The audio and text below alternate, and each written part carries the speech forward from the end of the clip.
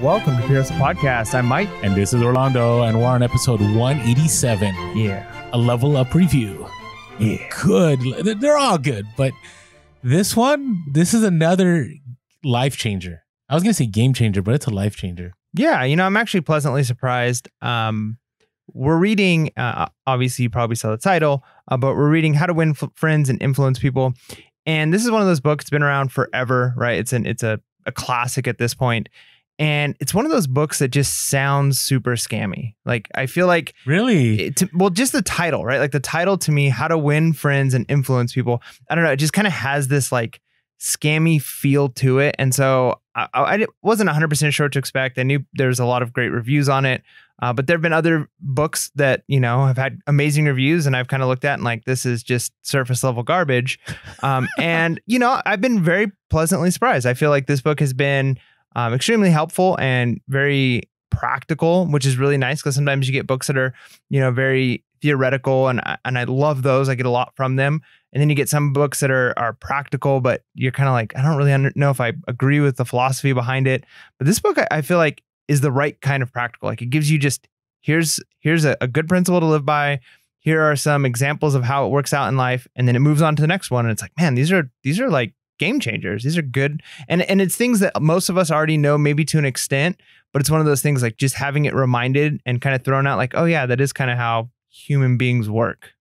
No, I agreed. And when I think of scammy, I think like Think and Grow Rich. Like well, we found out it was.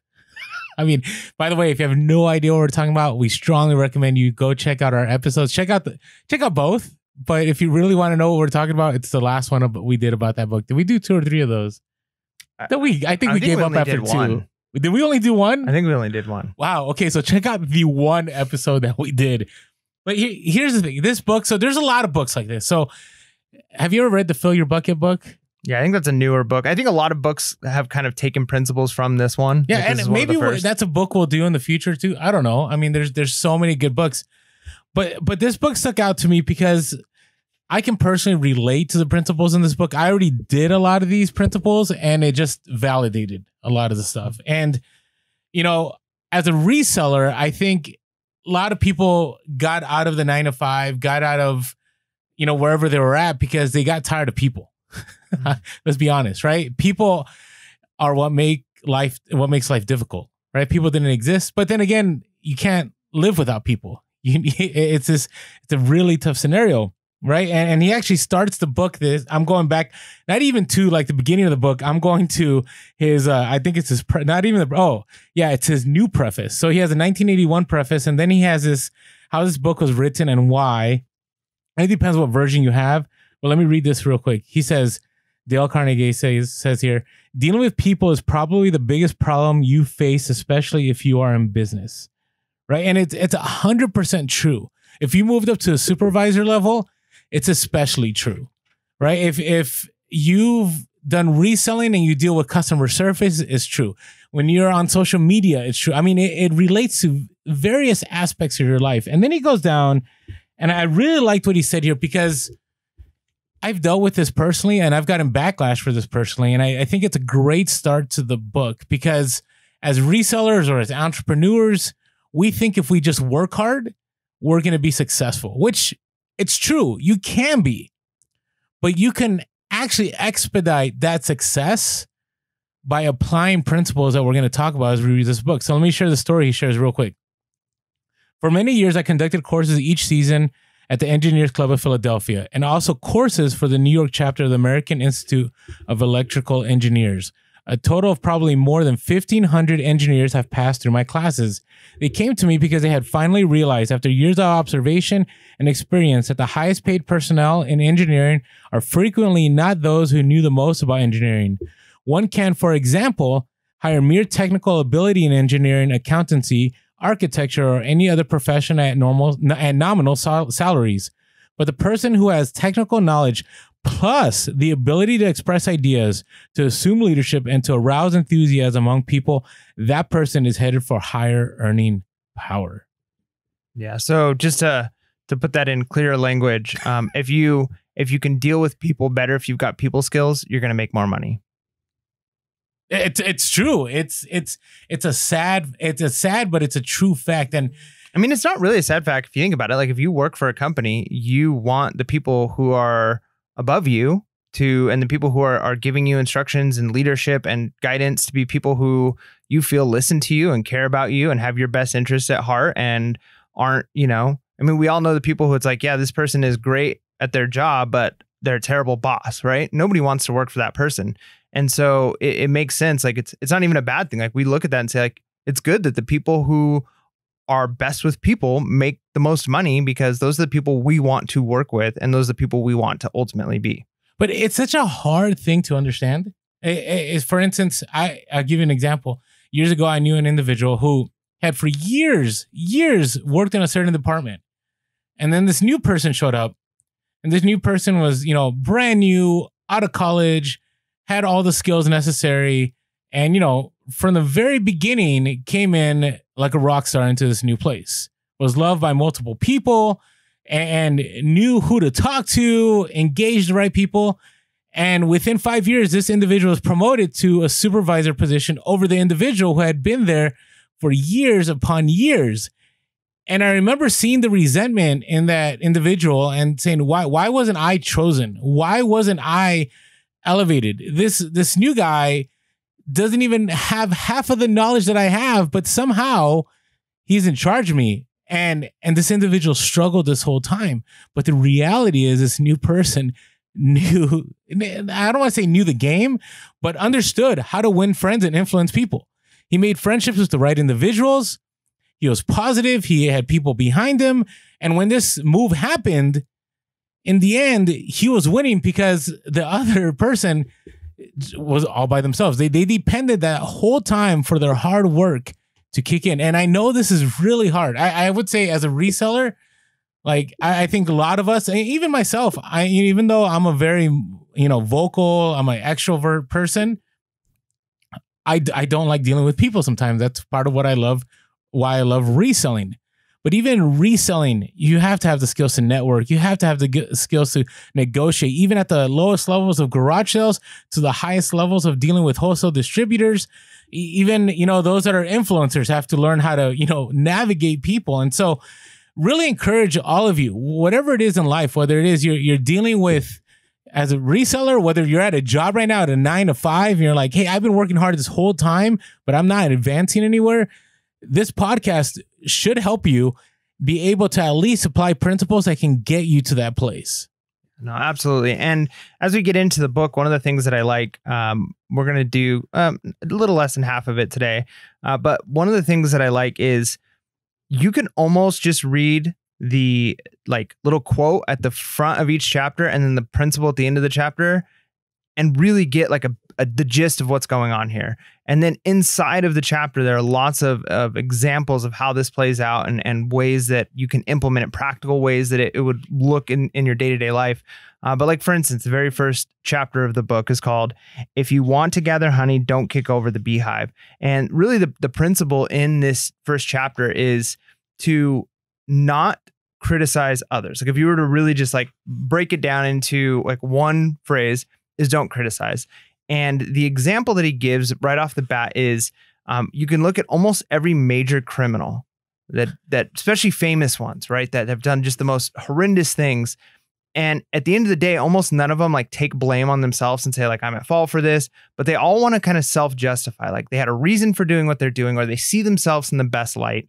And the reality is that's all of us, right? None of us receives criticism well. If you are criticized, something you do, the first thing you're going to do is get defensive, right? Well, the reason I did this was because of this, or you don't really know, or if you understood. And even if somebody's trying to help you out, right? A true, I would say the sign of somebody who's really wise beyond the norm is somebody who can actually take criticism well, even if it's not presented well, but to say, okay, maybe there's something in here, but that's not natural, right? Naturally, we want to, our defenses go up and we don't want to deal with that kind of criticism.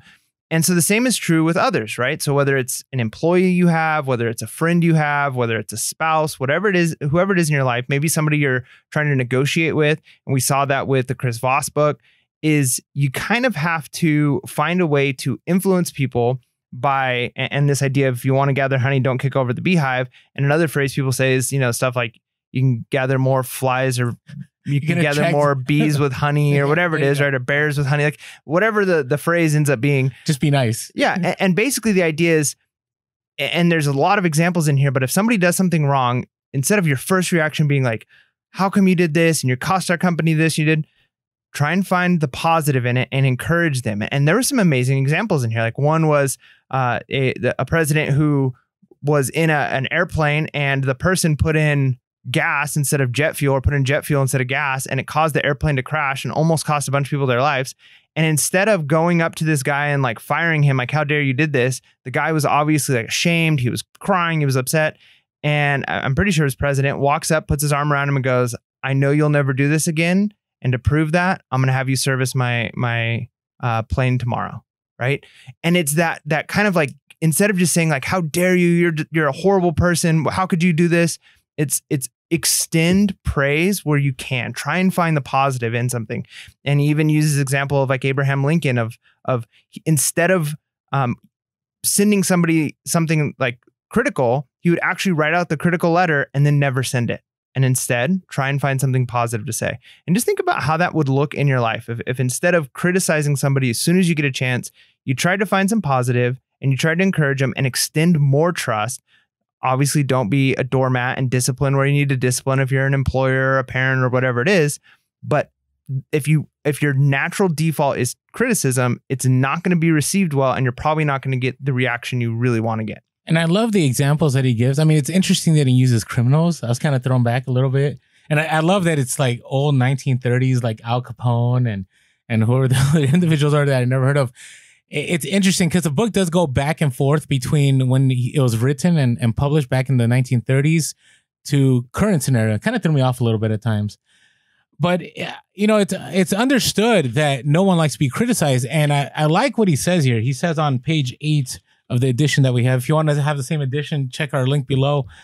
It says, let's realize that the person we're going to correct and condemn will probably justify himself or herself and condemn us in return. Or like the gentle Taft, and he's talking about the president, will say, I don't see how I could have done any differently from what I have. Right. And that's super important to know. We are very defensive all the time, right? As humans, right? I think all of us have our hills that we're willing to die on, right? And especially when people attack our character, or especially when people attack an idea that we thought was solid 100%, it's very hard to take criticism. Right. And whether you're a leader, whether you are a coworker, there has to be ways to be able to encourage someone. And it gives great examples. We'll talk about those in a little bit, that you can encourage individuals without being critical. I mean, again, these are such simple things. You think about, we talked about Chris Voss and Never Split the Difference in negotiation, right? Whenever you're trying to buy something, when you start going right away, criticizing everything that an item has to try to get that lower price, most of the time it doesn't work too well, especially if the item is something that is close to that person's heart and they're emotionally attached. They're not going to want to work with you. But if you are encouraging, if you are like, wow, this is a great piece. And I'm not saying that you do it to drive the price up, but you let the person you value and say, hey, I understand why you'd think this would cost this much and why it's such a valuable piece for you. Or even when you're at work, like, I understand why you believe this to be such a good plan. You spent a lot of hours doing this. You spent all this time putting it together, and this meant a lot to you. So let's discuss a way that we can come to an understanding as to why maybe we should kind of work things out a little bit differently. There's ways to positively engage people in different avenues. Yeah, and I love that. Like the Abraham Lincoln section of this was great. And one of the things I liked about it was he starts to say that when Lincoln was younger, he actually wrote a very, very critical critique against somebody. And it came to the point where the other person wanted a duel. Like, we're going to duel over this. And Lincoln was kind of a pacifist, didn't really want to duel. And so was trying to get out of it, but there was no way out of it. And it got to the point where like they were ready to duel and their seconds ended up kind of stopping it, and then ended up being okay. And it said like after that moment, it was kind of like a turning point in Lincoln's life.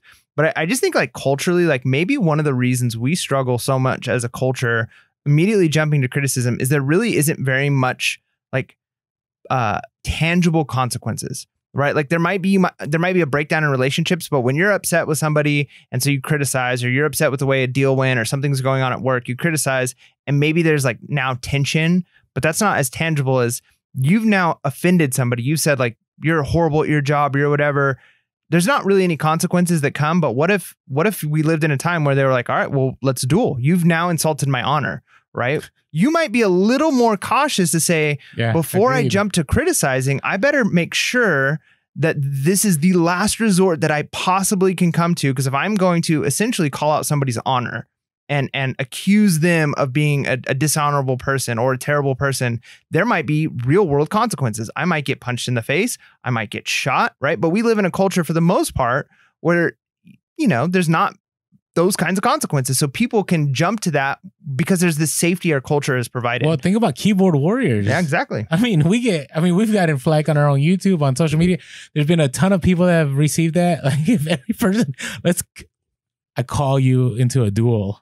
No, you're going to insult my honor. You're going to accuse me of something. Changer. Yeah, there'd be fewer trolls, right? Because people would realize that there's not, unless this is like essential. Like if you are in a place where you're running your business or you're dealing with somebody and this is the last resort, like I need to bring a critical spirit to this situation, knowing that this is going to offend the person and they're going to put their defenses up, and this might end in disaster, but this worth it because given the situation, I have to go to this point, then criticism is fine, right? But we use criticism when maybe a lot of other tactics should come before it, right? And so I like that. I like one of the things he says is, do you know someone you would like to change and regulate and improve? Good, that is fine. I'm all in favor of it. But why not begin with yourself?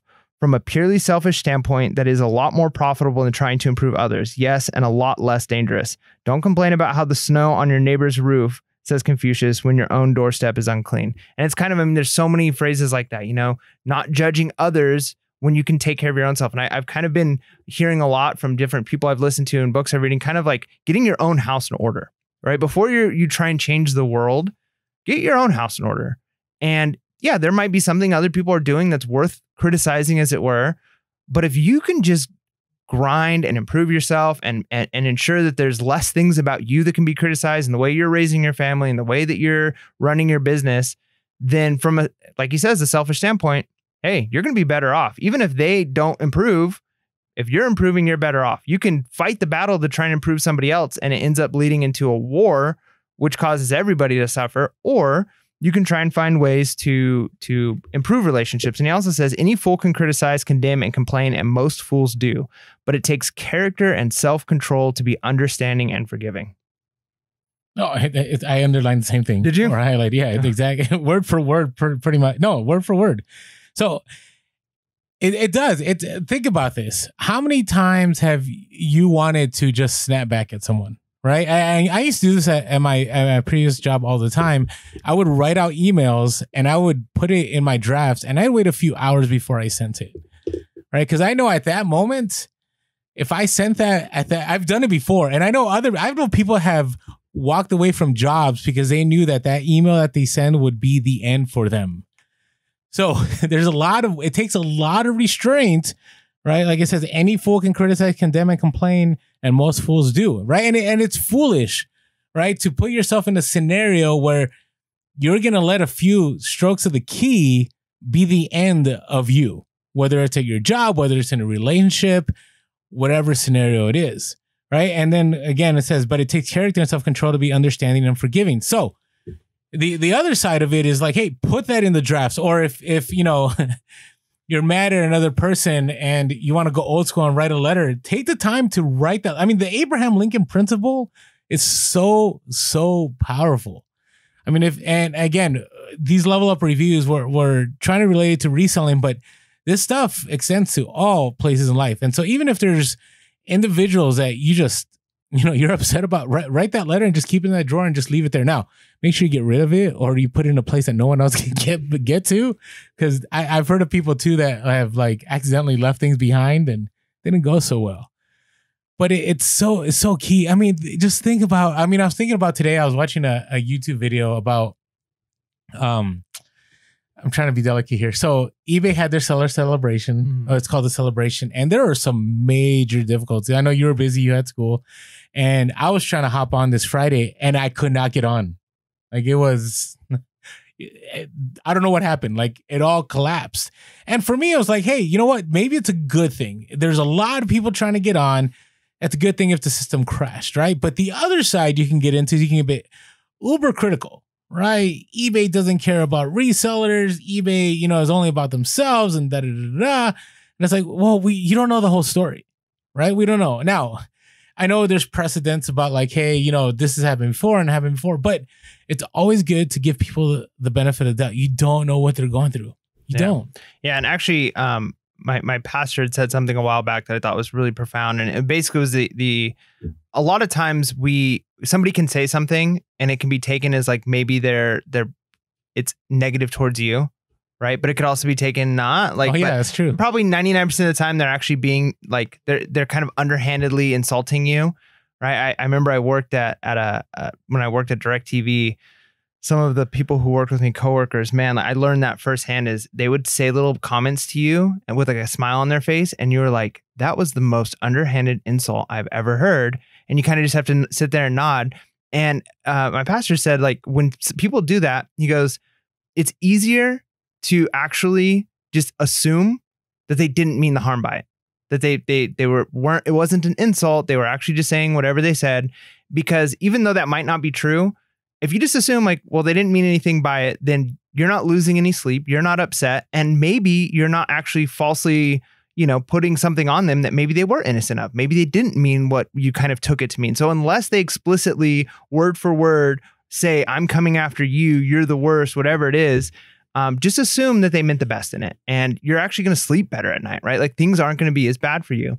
And, if you can do that, I think that's really helpful. And it's not easy. Again, it's not natural. The first thing we want to do is say like, I think they said that like talking about me in a group, like someone says, oh, some people are, and they say something, you're like, I think that was aimed at me. Just assume it wasn't, right? Like it's easier. It's better for you to assume that it wasn't. And he ends the first chapter by giving this little short story. Such a good story. Yeah. From Reader's Digest. And it was one of those, like, I don't want to say like I was almost tearing up, but like there's a lot of like emotions. A Hallmark moment? It really was, because the story is called A Father Forgets. And just a brief summary of it, it basically is story of a dad who walks into his son's room, sees him laying, like sleeping like a little child would sleep, all innocent. And like, you could tell this is a baby, right? Like just a, 5-6-year-old kid, maybe a little older. And just seeing how innocent and helpless this child is.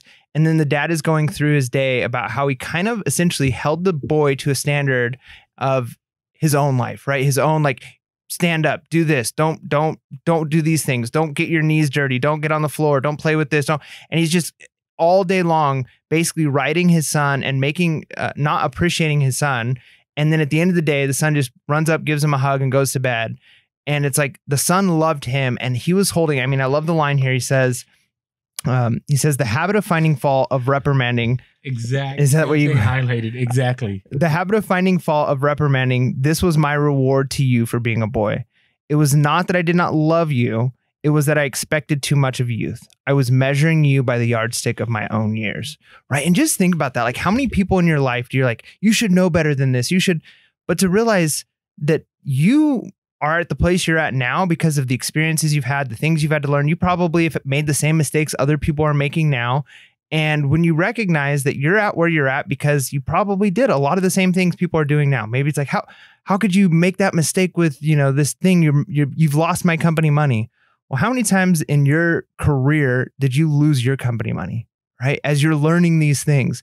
And so when you can kind of forget, and the reason why it's so like kind of touching is it's like, I've got a son, right? And yeah, sometimes he does silly, goofy things. And it's like, why did you knock over that vase? Why did you break that? Why did you do this? I've told you 100 times to stop playing with the door and you smash your fingers, and I get upset with him. And it's like, he's trying to figure life out, and he hasn't got 30 years of experience yet. And he hasn't learned the things I've learned. And my job is to guide him and teach him, but to also recognize that he's not where I'm at yet. And so I can't hold him to the standards of my life. I need to love and appreciate him and encourage him, and not just discipline and reprimand him. And I think that's so crucial for the way we deal with everybody. pure hustle parenting. Yeah. Now, I did think about my own kid in the sense, like, even right now, as a reseller, as an entrepreneur, whatever you want to call it, like, I'm kind of like bothered at the fact that my son isn't taking this on, right? He's 15 years old.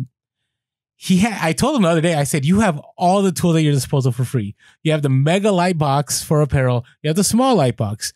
You have, your dad who is giving you free advice all the time, is always available. He's not just a DM away. He's literally in front of you, and he just won't do it. Right. And then the other thing I battled with is, I was a big sports guy when I was in school. Now, I wasn't great at sports, but I love sports.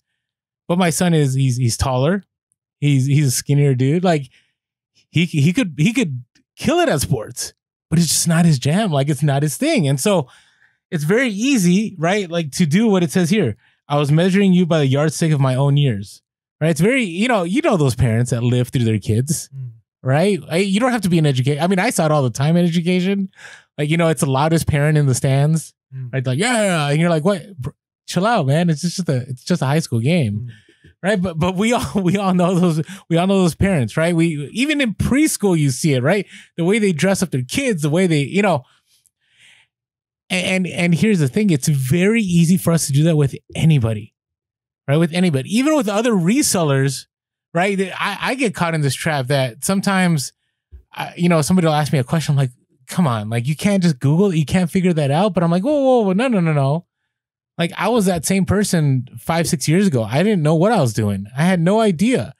So if in the reselling community, you see people and they're making mistakes, maybe it's the fact that you're measuring them based on what you already knew. And maybe it's time to change that mindset. Right. And so it's super, I don't know, encouraging to read this because it applies on so many levels. And he ends that chapter. He says, instead of condemning people, let's try to understand them. Let's try to figure out why they do what they do. It's a lot more profitable and intriguing than criticism, and it breeds sympathy, tolerance, and kindness. To know all is to forgive all. As Dr. Johnson said, God himself, sir, does not propose to judge man until the end of his days. Why should you and I? Right? So, I mean, you can go various routes with that, but that's the thing. Like, in the end, understand that people are coming from different places, and to automatically be in a place of condemnation just kills any ability to motivate. And that's what the next chapter is about, right? The big secret of dealing with people. Yeah. The big secret of dealing with people. Yeah. So the second chapter really has probably, I mean, I haven't read the whole book yet. So there's probably better takeaways. But this one really reminds me of a lot of what we read in Chris Voss, with Never Split the Difference, which you should read if you haven't read. Yes, I'm telling you, one of the best influential books as far as reselling has gone for us. But really, what this chapter talks about is, if you want somebody to do something, you have to make them want to do it. It has to be something they want to do, and it can't be something that you're just forcing down them. Now, you can. I mean. It happens in boot camp, right? You can have a drill instructor yelling at you and telling you to do things, and you do it because you have to. But just think about it at a job. Like, if you're working at a job and you've got a boss who's just harsh and telling you have to do this, and you don't understand why you're doing it, it's not really what you want to do. It's not your passion. You don't really care. You'll do it as long as they're standing over your shoulder. And the moment they walk away, you kind of do the, roll your eyes and then not give your all anymore. It's like, you're that you're doing it because you have to do it, not because you want to do it. So the secret, and he gives so many steps in this chapter, is the secret. It sounds like you're talking about the secret. The secret. But the secret, the steps, the strategy, the truth is, you have to find a way to make them want to do it. They've got to find the why, right? They've got to understand why it is. And I just think about, like, with teaching, trying to teach this generation of students the importance of reading is one of the most difficult things I can imagine a person doing, because there's just not a love for reading anymore. There's so many other easier forms of entertainment that people can get. So reading seems boring, pointless. I always have students say it doesn't mean anything.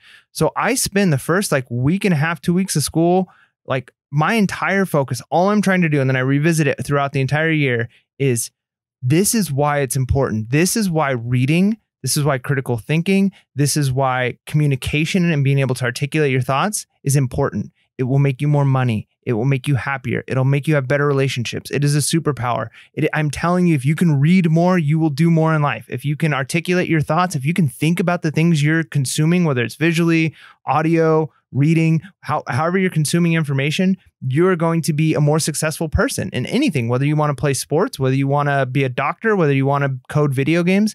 And until they realize that, wait a minute, I want to be a successful YouTuber, right? Like a lot of my students, that's what they want. It's like, what if I told you that I can teach you how to communicate better to your audience so that your audience will be more engaged and you'll make more money? And it's like, oh, I could see why it's important. Okay, so I'm going to teach you reading. Reading is going to help you with that, right? And if I can convince them like, yeah, I want to be able to, this is important to me. But if they don't see the why, if they don't believe this is important, if they don't want to do it, all you're doing is forcing compliance until you're not forcing it anymore and standing over their shoulder, and then the compliance goes out the window. Yeah, no, it's very, very true, and it's with anything. It has to be, but again, we go back and forth, right? You've mentioned discipline before, right? But I think in this scenario, it's very much the idea that people have to be, in order for you, right? We're talking about, it says fundamental techniques in handling people, right? And getting people to be friends with you and winning over people, right? That's the goal here. You have to provide a scenario where it's something that they want, right? So he gives a scenario of John D. Rockefeller and the fact that John D. Rockefeller was willing to give millions to put together a hospital in China to care for millions of poor people that he had never seen or would never see, right? And the big win for Rockefeller and others was they wanted legacy. Right? Even though they weren't going to be here, they wanted their names on something, right? That people would remember them, right? If they just had said, hey, we want you to help these random people out here just for the sake of helping them, I don't know, right? I don't know. But now, John D. Rockefeller, I mean, there's different interpretations of John D. Rockefeller. Some see him as one of the most altruistic people that ever lived, even though he was the richest. And then there's other people that see him as somebody who was, considered one of those robber barons, which I lean towards the side that he was altruistic. But here's the thing. Everybody has their rationale and their reason for doing things. And he mentioned that over and over again in this chapter. But what I like what he says is, I'll read it right here. If some people are so hungry for a feeling of importance that they actually go insane to get it, imagine what miracle you and I can achieve by giving people honest appreciation. Appreciation. I just destroyed that whole sentence. By giving people honest appreciation, this side of insanity. So let me give you context to that. He goes, I don't know, how'd you feel about the side that he said that people become insane when they want appreciation so much and they don't get it, they go crazy? Yeah, well, I mean, he kind of goes through the kind of like the different hierarchies of needs that have been presented, right? Like why people live, and basically becoming says, a deep podcast. Basically says that on top of all of those, what all of them kind of have in common, and one that's sometimes not even mentioned, but is really the heart of it, is that everybody has the desire to be great or the desire to be important. Right. And then later he says, if you tell me how you get your feeling of importance, I'll tell you what you are. That determines your character. And so he talks about people like Orlando was saying, who in order to get that feeling of importance, there are some people. And again, this is not saying that everybody who has, a mental breakdown or everybody who has different physical ailments, it's because that's what they want. But there are some people who seek attention or seek importance through sympathy, and they may act a certain way. Gosh, I'll be totally transparent here. When I was young, like really young, elementary age, I was not the cool, popular kid. I was the oldest child, so I didn't have like the street smarts. I didn't have somebody kind of teaching me. I was trying to figure out like socialization on my own. And I realized really quick that as like a 6-7-year-old boy, that if I was hurt or there was something wrong with me, I was really sad, I got a lot of attention from the girls in the class, right? They'd be like, "Oh, are you okay, Michael? Are you okay?" And I love these stories. Whenever Mike brings the stories I've never heard, they're always awesome. And so I thrived off that. Like it was like, ooh, like all of a sudden I get attention. If it's like all of a sudden I'm really sad today and I got my head down, next thing you know, the people who aren't my friends want to be my friends and help me and make me feel better. And it encouraged me to seek sympathy, right? Fake injuries or whatever it was. And it's sad to say that was me. I mean, it was a long time ago. I've grown up since then. But to say that there are people who can go that way in life, and sometimes they actually, in order to seek those feelings of importance, if they're not getting it fulfilled in their real life, they might actually have a legitimate mental breakdown and have almost like a psychotic, and this is what he presents here, reality, a fake reality in which they are important and they've got, people are here for them and they're special. Maybe they work for the government or like, well, we see those things. Crazy stories in the news all the time, right? People faking cancer or people faking an incident that happened. But that's faking though. But like there are people who like actually will have like legitimate, they have a psychotic breakdown and their views. And again, he isn't saying that all of it is because of this. There are some that are caused by other things, right? He's saying this is an extreme case. That there are people who this is the case for. So it's not saying like if you've had a psychotic breakdown, it's because you wanted attention or you needed fulfillment. But he's saying that there are those who, like he gives an example of a lady who thought that she was going to have a bunch of children and that her husband was going to love her and take care of her and all of these things. And she ended up marrying a guy who didn't love her and didn't take care of her and wasn't kind to her. And she never had kids. And so she ended up living in this like fake reality where she lived somewhere else and she was royalty. She married into this royal family and she was having a kid every single day. And the doctor, when asked like, if you could fix her, would you? Was kind of like, no, because she's happier now than she was in the real world. Right.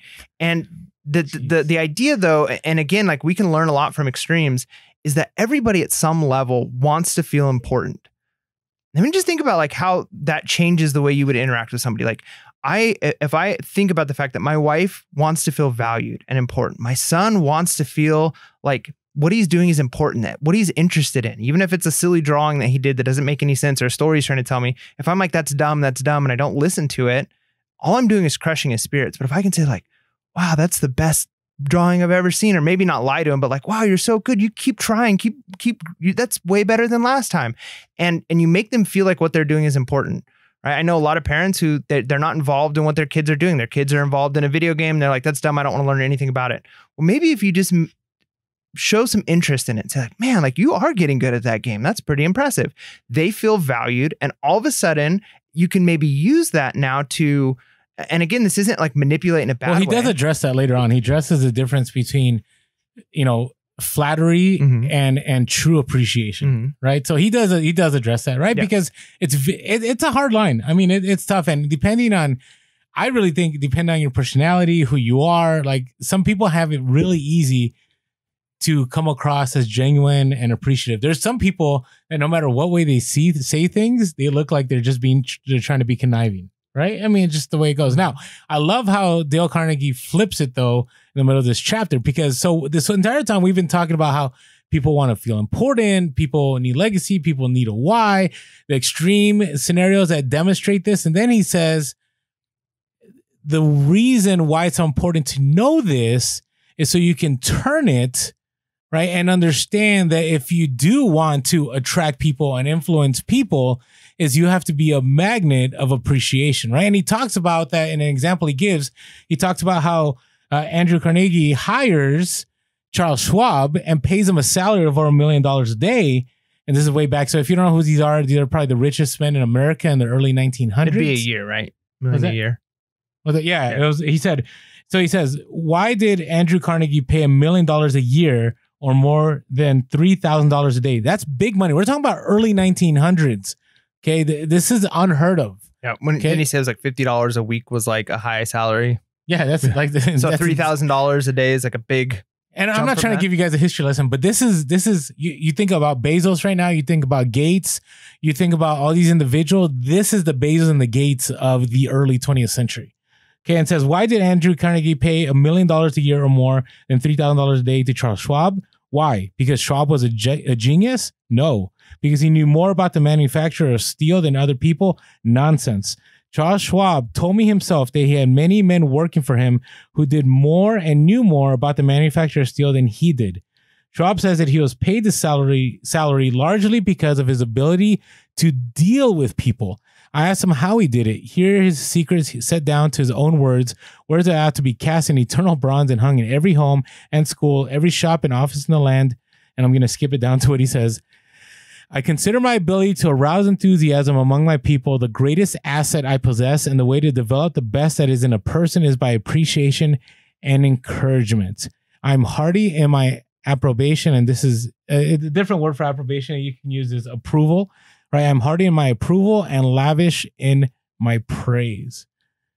All right. And again, this applies in multiple levels. This applies at the I can tell you, even with myself, I have a lot of connections in San Diego at thrift stores, at wholesale places. And it's because I'm not a jerk to people. All right. I mean, you know, we talk about Jovial Orlando when we talked about the Chris Voss book, but it's who I am. Like I generally do care for people. And sometimes to the point that it's just like, people are like, dude, like, why are you laughing so much? Right. Actually, the last YouTube, somebody said, Orlando, like, what's wrong with you? You're laughing at stuff that's not even funny. I don't know. I took a nap that day, but the reason is I just enjoy being around people. I enjoy talking to people, but what it's done inadvertently, not the fact that I go in and I talk to people because I'm like, I'm going to get a better deal here. I'm going to make things happen. No, it's if I care for people and people sense I genuinely care for them, people are more willing to help you. It's a very simple business principle. Yeah. Yeah. Being able to, and again, encourage people to, with what it is that they're interested in, or being, he talks a lot about like smiling and those things later on, you know, connecting with people, being genuine. And, you know, he gives an example that I thought was pretty good in this section, about like a kid who got beat up by a bully, and the kid wasn't eating, and there was a problem. It's like, how do we, you know, we've yelled at this kid. We've disciplined this kid. We can't get him to eat his food. And then eventually it was like, all right, here's the way we get this kid to eat. Hey, you know, that bully that beat you up, you ever want to be big and strong enough to actually get revenge? You're going to need to eat some food. If you eat this food, you're going to get big and strong. And it's like, man, I use that with my son all the time. Like, you want to get big and strong like daddy? You got to eat your food, right? And it's like, all of a sudden now it's something he wants. Yeah, get big and strong. And then he's eating the food that it was like before he didn't want to touch. And, you know, because you've changed it from do this because I said do it, which at times that's okay. Like there is a time and a place when you don't have a chance to explain. Don't run out onto the street because I said. And maybe later on I'll explain it's dangerous and this is why, but I don't have time to teach you that in the moment. I'm going to grab you and stop you from doing it. But if you're trying to make an employee, if you're trying to make a friend, if you're trying to make somebody like get on board with what it is you're doing, you've got to find what inspires them. You got to find what it is that's motivating them and use that as the source, right? And I think back to when I was working at the school with Orlando, and I was doing a lot of the video stuff there. And I was approached in two different ways by different groups of people to do video. Oh, yeah. And sometimes it was like, Mike, we need this. I need this video by this time, this date, and it needs to have these things in it. And I'd be like, well, that's really hard for me to do. And it's actually like, I don't have the stuff I need for that. And it was kind of like we don't really care. We'll try and get you what you need, but we need it by this date. And then there was, you know, another individual, a superintendent at the time, who would like pull me in and be like, I've got this vision. I got this idea. And he explained it to me like, you're the guy to do this. Can you help me with this? Like, I think that last video that you did, like that was so perfect. If we can get that kind of like energy on this, I think people will believe it and they'll get on this mission. And then at that, I'm like, yeah, I could do that too. Because all of a sudden I'm being pulled in. He's pointing to other stuff I've done. True story, by the way. Yeah, True no, story. absolutely. You know, there. And those things, like it's a different way of encouraging. Now, was he just, you know, able to use me in that sense? I think in a genuine way. I think he was believing what he was saying and he was encouraging and all of those things. And I felt it and I was on board. And then another person, it's like, you're doing this by this date. And it didn't matter what I said. And I didn't believe in it. And I didn't want to do it. And I grumbled and complained the whole time. And I didn't do my best work. Right. And so there's a huge difference there. And just think, like he gives an example. He says, one quote, he says, once I did bad and that I heard ever. Twice I did good, but that I heard never. Right.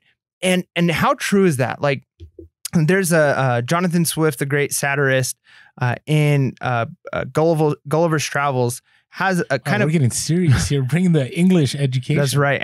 There's a whole section in there, which I thought was interesting, where at one point, Gulliver goes to a place where instead of there being punishment, like people got like rewarded for things, right? Like there wasn't like you punish crime. It was you got benefit for doing what was right. Hey, I pay my taxes all the time, so I get rewarded. I do this, I get rewarded. And not like, hey, I've paid my taxes consistently, like a great citizen for 30 years of my life. And one time I'm a little late and I'm struggling. And next thing you know, I'm in jail versus, hey, you've been paying your taxes. We're going to reward you with more stuff. Right. Wouldn't that be nice in real life? Exactly. I mean, but think about that. Like if you can motivate the people in your life with encouragement and like you did that really well, because it's so true. You know, a reputation takes a lifetime to build and only one little thing and it's gone. Right. And the same is true with like work. Like I feel, I just as a personal example, like recently I was crushing it on everything. My lessons were great. I sent out all the emails to parents. I did this, I did that. And then it's like one thing, like in a list of 50 to-do list things, like one thing that was kind of a minor thing. I forgot to hit save on attendance. I think I talked about that at one thing on one class. And it's like, well, that's all anybody's going to think of Mr. Mike for this school year. It's like, oh man, he's the guy who can't do attendance, right? It's like, whoa, whoa, whoa. How about all the great things I've done, right? And so you've got to think about that for the people in your life. They're going to mess up on something, but try and encourage them on the things they're doing well and the things they're doing right. And you'll be surprised that the thing they did wrong, they probably know it and they'll probably fix it. And maybe you need to address it. But usually if you can encourage them, like, man, this project, you did A, B, and C really well. Like these were amazing. And if they know they had A, B, C, and D, then they're like, yeah, like thanks for acknowledging all the great things I did in this project. Next time I will make sure that those emails get out to everybody on time, right? Like whatever it is, it kind of can take care of itself. And so encourage instead of condemning, and you'd be surprised at how much more motivated employees, motivated friends, people around you are. It's just going to be a better situation. Oh, that was my direct boss. Mm-hmm. I mean, I'm telling you, like, even though we worked for a short time, he probably made more impact than most bosses I've had in my entire life in that short time, right? Because it was genuine. And that's the key word. So he takes us to that next section. He says, in the long run, flattery will do you more harm than good. Flattery is counterfeit. And like counterfeit money, it will eventually get you in trouble if you pass it to someone else, right? So you got to be careful, right? It's a hard line. And here's the thing, especially if you don't know someone, like, I find this all the time. People, when I'm trying to, broker deals and resell and make bulk buys, if I go too much on the, hey, you're awesome, hey, this is cool, like da-da-da, they're like, yeah, they start backing off. Flattery stinks. Nobody likes flattery. Yeah, and I'm telling you, it's not easy though, right? It's easier to flatter, because it's insincere. Yeah, it's insincere, so you can find whatever, right? Yeah. You can say whatever you want, whether it's, you're out on a date, whether it's you're dealing with your kids, whether it's your spouse, whatever it is. Flattery is really easy because you don't really have to know that person, right? But if it's something genuine, right, it takes work. And he says, don't be afraid of enemies who attack you. Be afraid of the friends who flatter you. And so on the other side, I think everybody, they want to feel important. But if they feel that somebody is manipulating them or using them, I mean, we see that all the time in the reseller community. I mean, that's one of the stigmas that we have, right? Instead of being seen as individuals that are providing a service, that we're connecting people to things they've lost, a long time ago, that, we're helping better the economy, that we're providing goods. Instead, we have the stigma because there's been a lot of people that have used flattery to sell things on ads, right? I mean, you look at our YouTube ads, sometimes they come out, I'm like, what is this? They, sometimes like on YouTube, I'll go and I'm trying to answer comments and I got to listen to the ads. My son goes, scammer. I'm like, hey, I know, son. He's like, don't be like that. I get it. And the reason is because these people are trying to sell you a dream. And the way that you're trying to sell you a dream is by flattering you, right? Telling you anyone can do this, right? You're just as able as everybody else. You're da-da-da-da. And they give you all the praise. They have no idea who you are, but they're giving you all this praise that they have no concept of what you've been through and what's going on in your own life. So yeah, I mean, just think about the difference. Like, I mean, again, I'm going to use teaching as an example because that's my normal career. But the same, if you've got an employee, if you've got somebody in your life, to find an exact thing, like if someone just says like, wow, you're such a great teacher, it's like, oh, okay, thanks. But if admin comes in and watches my lesson and says, you know what, the way you engage your students, and specifically Johnny, like he is never engaged, and I saw him paying attention, you really were able to like connect that to him. It's like they were paying, like that is appreciation. That's not flattery, right? It's like they had to actually understand, not just like, you're doing such a great job. And it's like, oh, okay, thanks. That doesn't mean anything to me. So imagine if the people who in your life that make the biggest like influence as far as appreciation go, it's because they have specifics. They actually genuinely had to look in. Maybe it was somebody who had to like, I mean, if you've got an employee, instead of just criticizing or flattery, actually look at the job they've done and find something worth praising. Don't just say, great job, but like find, man, that was the way you sent that email to that client. Like that was worded so well. Like then, and make sure you know what it says in the email. Yeah, like don't just say whatever. They're like, what did I send? And you're like, you're done. Exactly. Yeah. So it's got to be genuine, because then if later on you're like, hey, can you help draft this email I'm sending to this other client? they're going to be more willing to do it because they know you appreciate them for that and not just like, hey, you're such a great email person. Can you do these, all my emails for me? Nobody's going to want to do that, right? But if you've said like, or can you check through my email that I'm about to send? Like the one you sent to client A yesterday, like that is like what our company needs. Like, teach us how to do that. Like that's totally different. It's a different way of approaching it. And so same thing goes with a spouse or with a friend, right? Don't just give flattery, give specifics, and it will change. It'll change everything. And just look for like specifics. Like if you can take nothing else from this, find a specific, it changes everything. And he ends this section by saying, and maybe you have something else in there you want to mention, but he just says, give honest and sincere appreciation. No, that's it. That's exactly what I was going to end on. So, hey, and by the way, when we do these level up reviews, understand we're speaking on the authority of the author. Yeah, Right? I'm a nobody. Yeah, well, I mean, sometimes it comes across where like we're directly saying like, we know this is the way to do this. We've experienced. Now, I can say with this, I've experienced a lot of this. I can speak on authority on a lot of these topics, but understand we're all learning together. All right, it's time for a quick social media spiel. So if you haven't been following us on social media, we are Pure Hustle Podcast on Instagram, TikTok, and Facebook. We are Pure Hustle Cast on Twitter. You can always, if you like, come over to YouTube. By the way, we're almost at 4K. So if you could hit that subscribe button, that'd be great. Hit that bell notification in case we do a live and we drop videos. You can always give us a call, 619-738-1170, 619-738-1170. We would love it. Maybe we have a reflection episode, right? This is our 11th book. Isn't that crazy? Right. I was thinking the other day, one of the worst questions I would get when I did interviews is, or when I gave them, or when I got them would be like, tell us about the last 5 books you read and which one was like your favorite, right? Because there was points in my life where I didn't read books, even as an educator. Like, I know that sounds terrible. But, I was like, now you have it, right? No matter what. And even if that question's coming, you can just listen to our podcast and you're good to go, right? Boom. See, helping you out. So there you go, right? You can also shoot us an email at purehustlepodcast@gmail.com. That's purehustlepodcast@gmail.com.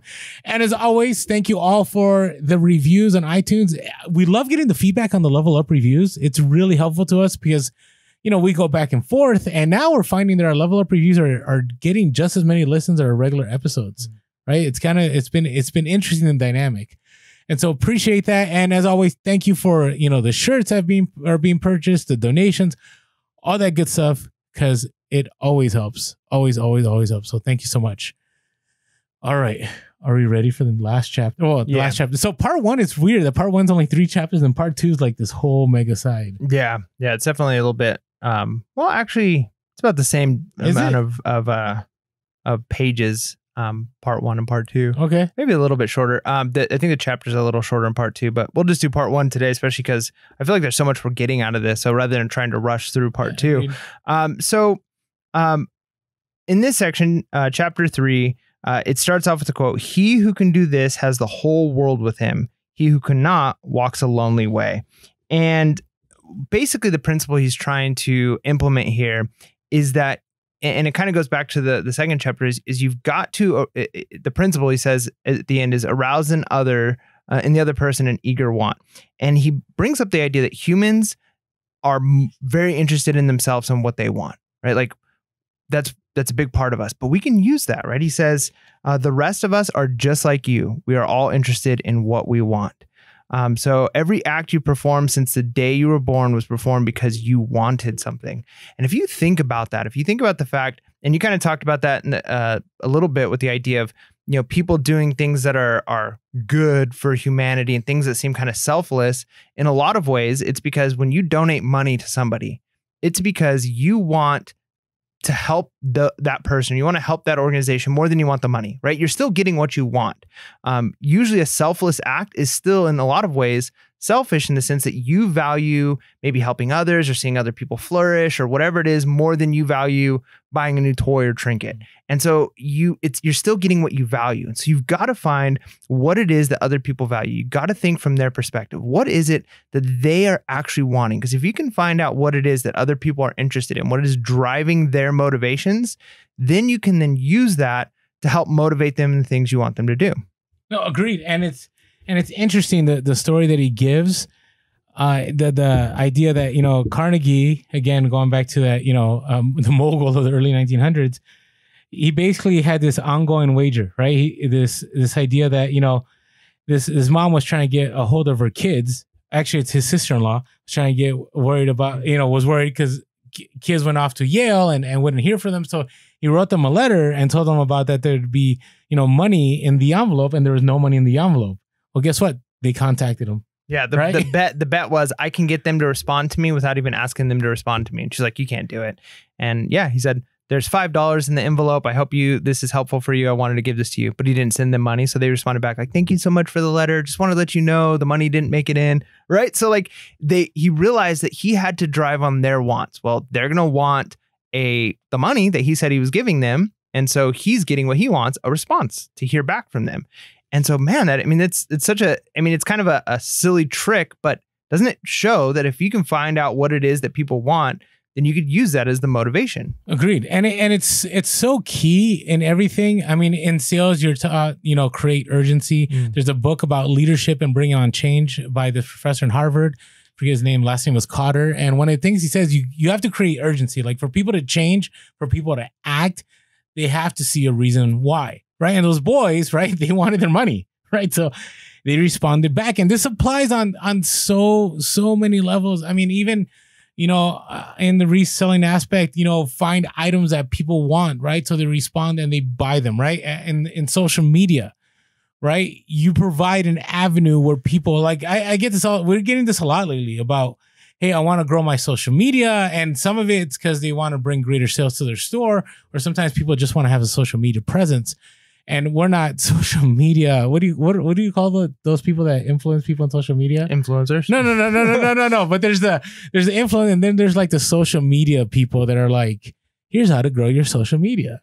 Do you get what I'm saying? Experts, gurus? No, there's a term for it. Is there? I forget what it is. But anyways, we're not that at all. But what I can say is what I've learned is that if you provide people, right, a reason to respond, like you continue providing value, they'll respond. If you don't provide value, like for example, people are like all the time, hey, I want to sell stuff on Instagram. And I say, hey, if you want to sell stuff on Instagram, don't post what you're selling, provide value. Provide, you know, here's one way to do this in your reselling. Here's another way. Here's how to find what is authentic, what is not. Whatever way you provide value. And then when you're, you know, showing a product or whatever it is, you're able to convert that into a sale without even expecting it. Yeah, it's so good. And he gives like multiple like email or letter examples, the difference in like kind of like sales. And they're all really kind of the same concept, two different ways of doing it. One is the selfish way, like you're asking the person for something. The other one is phrasing it of here's what you need, and here's how I can help you get that. Right? Like even if, you know, it's a bad situation, you messed up for your client, and you know, you need them to correct something, and so you're asking like, I need more money to make this happen. Instead of saying like, I need this from you, you provide it as, this is the service I can do you. I just need these things, right? So it's kind of flipping it. Instead of I need this, it's here's what I can do for you. And I just think about that like with interviews. Like if you're in an interview, you probably do this if you're getting the job. If you're not doing this, you're probably not getting the job. Never ask for how much am I going to get paid right away, ever. Well, I mean, that's a good example. Simple one. Another one is, you know, when you go into something, a lot of times, why do you want this job, right? Most people aren't going to give the answer of, I just need money. Like I need this job because I need the money. I'm sure people do. I mean, but that's not going to be what's going to make you stand out in the interview, right? The better thing to do is you look at the company and you say, all right, I do this every time I have an interview somewhere. I read as much about the company as I can. I read their mission statement, right? Because most companies, like every, you know, board meeting, every team meeting, they're always like, here's our vision. We are the company that supplies blah, blah. And they have like their 2-sentence phrase, their 1-sentence phrase. So I learned that and I memorize it. And then I go in and I include that. I'm like, well, I know that your company strives to provide customers with this, this, this, and this. I think my experience can help you reach those customers because I can provide you this. I can provide you that. Instead of saying like, this is what your company's going to do for me. You tell them why they should hire you, right? Like, you want to reach customers in this market. I'm familiar with these customers. I already know how to reach them, and I can connect your product with them. Or, you know, if it's a teaching job, like I know that you guys strive for technology excellence, and my skill set will help further you in that mission. Right now, all of a sudden, you're an asset to them, and not I just need this job you're going to give me, right? So we all kind of know that when it comes to jobs. But then when it comes to dealing with clients, sometimes we flip on that, right? It's like, give me this money and I'll give you this product or whatever it is. But it's like, no. You need to convince the other person that they need this thing and that you're providing them a service. Because if you can make them realize you can help them get to where they want, and like Orlando was saying with social media, there's a big difference from somebody saying, hey, like, can you sponsor my product and put it on your show and do this, versus, hey, I've got this product. I want to send it to you. I want to give you something to give out to your customers. I believe in this. I think this is something that's going to help you, right? That's a totally different thing. People are going to be more willing. Or somebody saying, hey, I love the content you're creating. Can I come work for you for free for like a couple of weeks just to learn from you? As opposed to, hey, can you give me a job? Right? Like those are two very different things. And so if you can recognize that this same principle works not just at the job level, not just at negotiation, because a lot of this reminded me of Chris Voss book, like negotiation stuff. Agreed. But think about how it even applies to your family relationships, with your spouses, with your friends, with your parents, with your cousins, with whatever. And one of the things he talks about a lot in this is think about the other person's wants in front of your own and think from their perspective.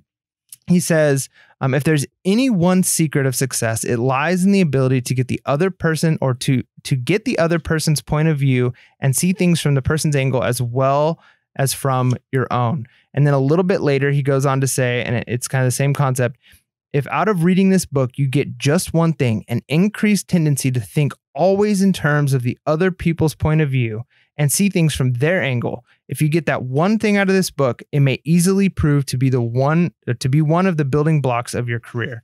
And just think about that. Like even in political debates, right? Or whatever the situation is, if you can see the world from somebody else's perspective, even if you don't agree with it, the idea they have, hey, they want to do this with the team or they want to do this with the company and I disagree with it.